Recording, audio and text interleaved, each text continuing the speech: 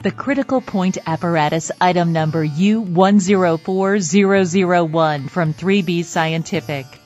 The critical point apparatus is unique in that it does not use mercury. The apparatus uses sulphur hexafluoride, which is a colorless, odorless, non-toxic, and non-flammable gas.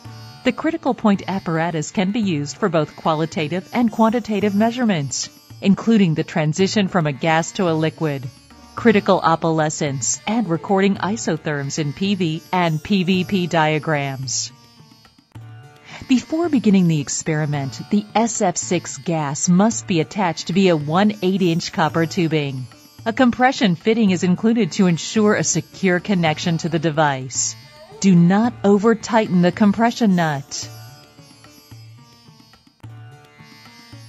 Flush the system several times in order to eliminate any air and ensure only SF6 gas is in the measuring cell.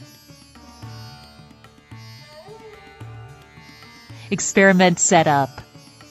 After decreasing the volume of the cell to a measurement of 10 millimeters, slowly open the regulating valve until a maximum pressure of 10 bar has been reached.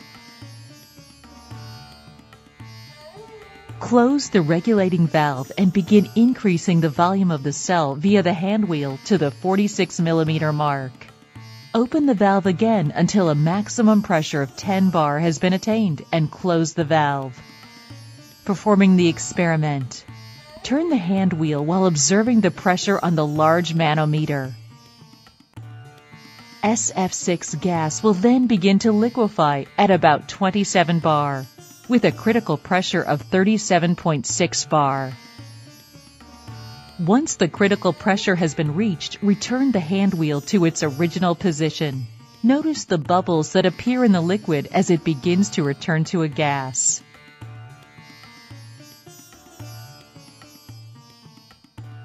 Safety valve on the back of the apparatus to relieve pressure quickly and safely should the apparatus reach unsafe temperatures and pressures. A plexiglass casing for the measurement cell in the event pressure reaches above the allowed levels. All safety features are designed to protect users and the equipment in the event pressures become too high.